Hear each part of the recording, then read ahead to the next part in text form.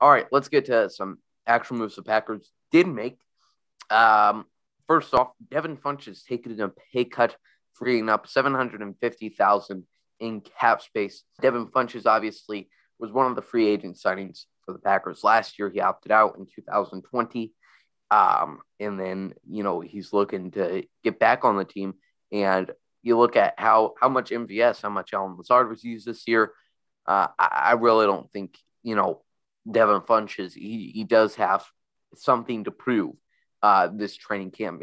Even though he's still on the roster right now, takes a pay cut, which is really just to get under before the March 17th. So give some flexibility in signing free agents. We'll see how he does in camp. All right, another $750,000 pop.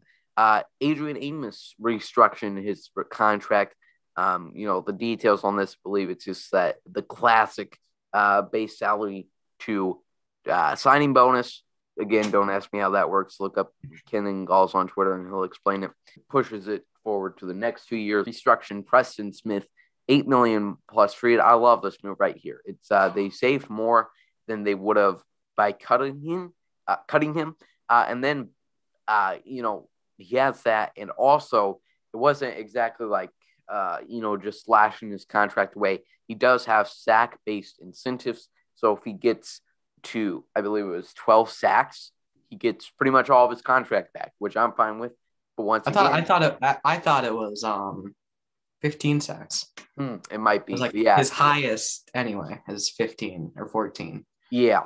So, but they do stack on top of each other, as Ian Rappaport reported. So, once again, it's just like you get under that cap for what you need to for March 17th, and then to be able to field your draft picks, you are able to sign some free agents.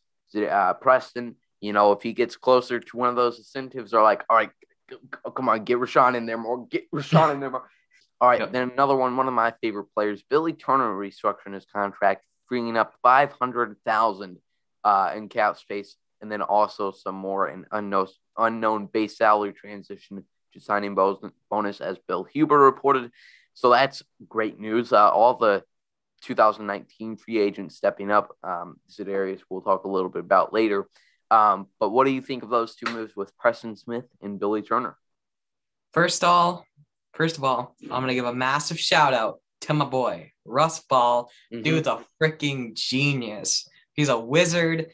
He can have my entire house. I don't care. I love that man. And just an absolute genius move. Preston Smith is on the team, and we restructured it. So it's pretty much, like you said, like we just cut him, but he's on the team still. Yeah. And we're getting more money to spend. So it's just like, Russ Ball, I love you. Pretty much the sum of that mumble jumble that I just said there. Exactly.